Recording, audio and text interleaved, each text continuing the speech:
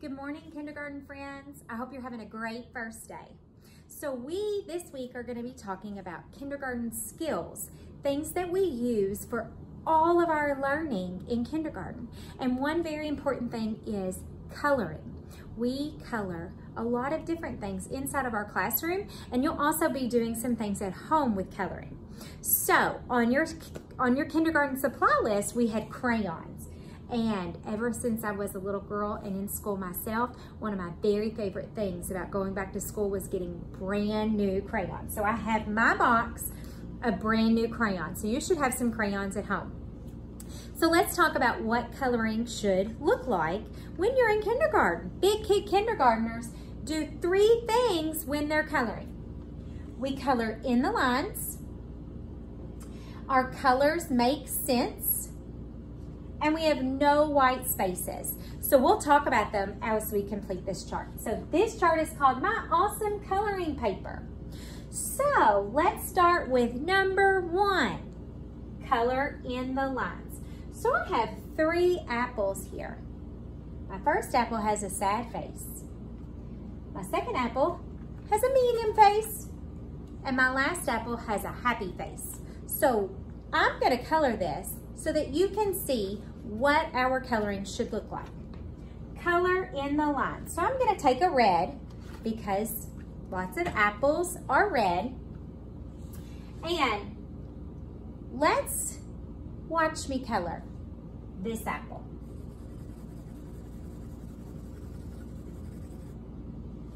Oh my goodness, do you see that? I colored really fast. And look all around here. My coloring is not in the lines. I didn't even try to keep my color marks inside of my apple lines. They are all on the outside.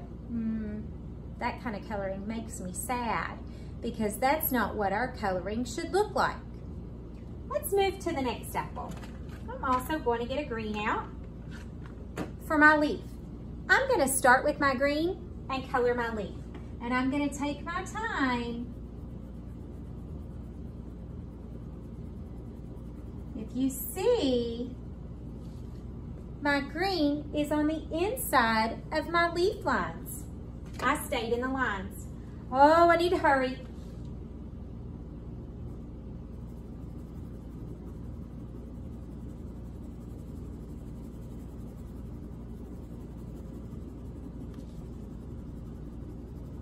Okay. Oh, I'm finished. Now look at that. It's better than this one, but I still got a little bit out of the lines, and a lot of times when that happens, we're rushing.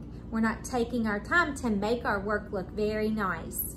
So that's a medium face because we got some in the lines, but some are outside of the lines. Next, I have a smiley face apple. So I'm going to show you what that would look like. I'm going to start with my green for my leaf on my apple. And I'm coloring nice and slow. And I'm keeping it inside of the black line. I'm also going to get a brown out for my apple stem. I'm going to color nice and slow to keep my colors inside the lines. Then I'm going to take my red and I'm going to color inside of the lines nice and slowly, taking my time to make my apple look nice. Sometimes I like to take my crayon and go along the lines to make sure I stay inside the lines when I'm coloring. If your hand starts to hurt as you're coloring, you can take a break. Sometimes, if you squeeze the crayon too tight, it will make your hands hurt. So hold it a little bit looser and see if that helps. I'm gonna go around these lines.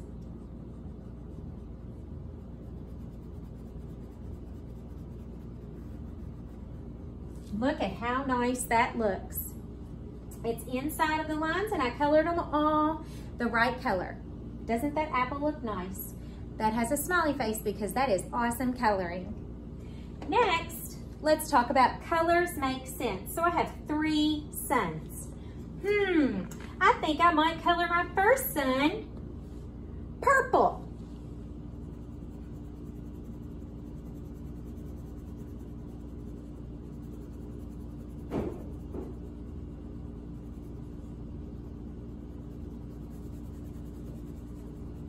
I am staying inside the lines. Remember, that was our first rule that we talked about.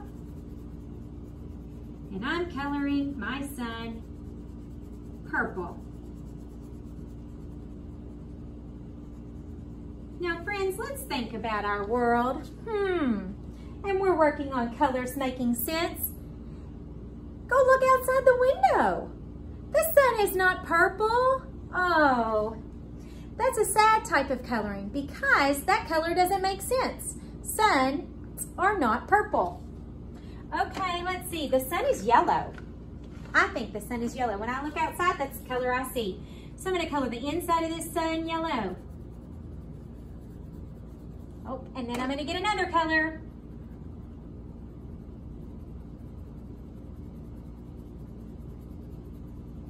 Color my outside parts purple.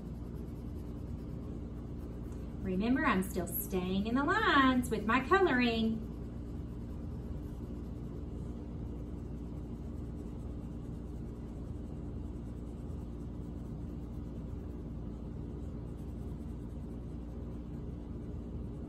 Okay, guys, let's take a look at that.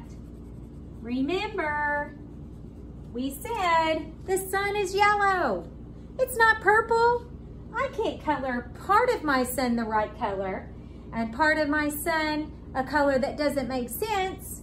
So that's a medium face. For my smiley face, let's think.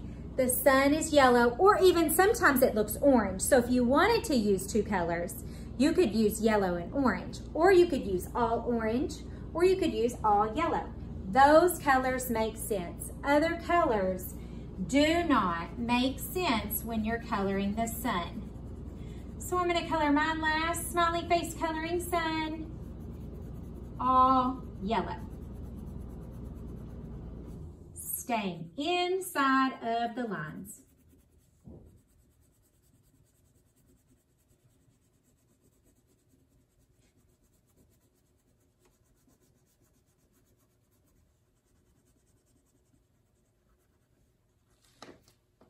Check out that sun.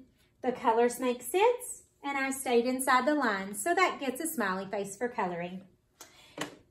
Our last rule that we're going to talk about is no white spaces. When we color, we want to color the whole picture. So I have 3 flowers. So I'm going to start with the first one, and I'm going to color the stem green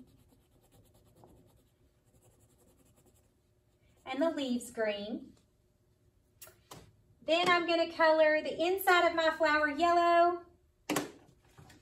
Then I'm going to color my petals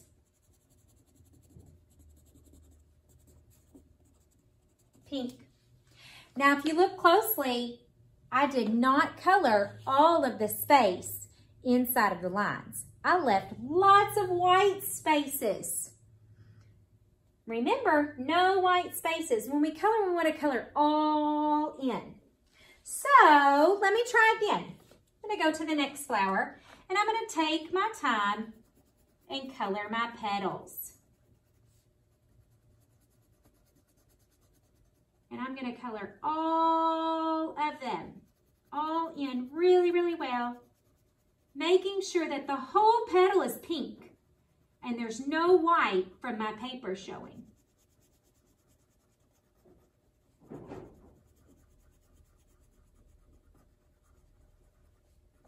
But then, get my yellow, and I want to hurry. So I color just a little bit, and I color just a little bit of this, and I'm done.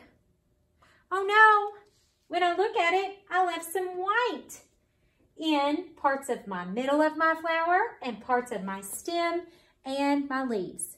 So I didn't fill in all the white spaces. I did some, but not all of them. So that gets a medium face. So now I'm going to color the flower using my crayons and color all of the white space in. Take my pink first.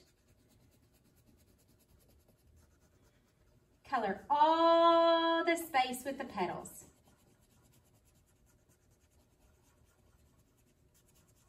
All of the white, making sure none of my paper, the white of my paper, is showing.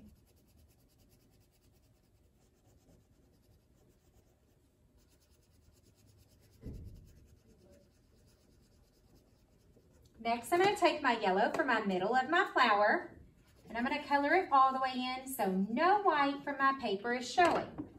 And last, I'm going to take the green, color all of my stem in with no white showing.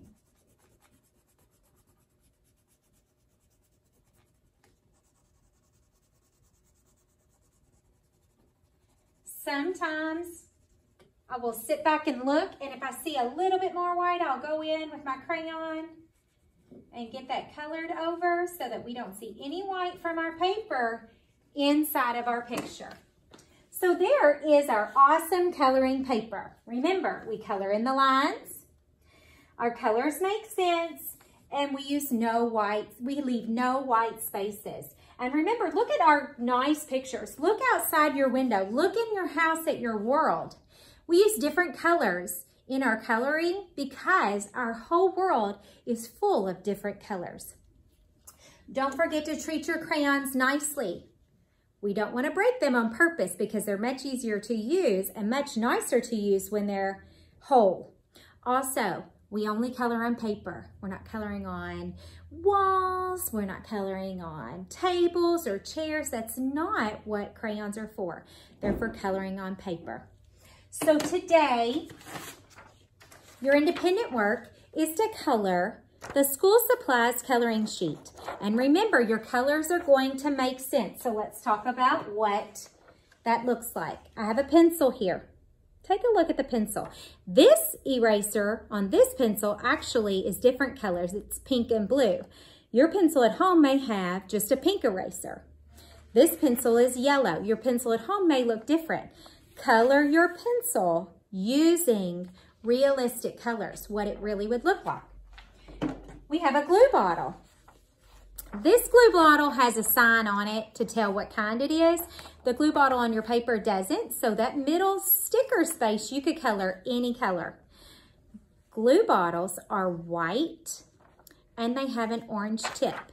This is what the glue bottle looks like. So color that with realistic colors. Also, here is our crayon box. Look at your crayon box when you're coloring your crayons. The crayons sticking out should only be one color each. And remember, do your very, very best to keep your crayon coloring inside of the lines.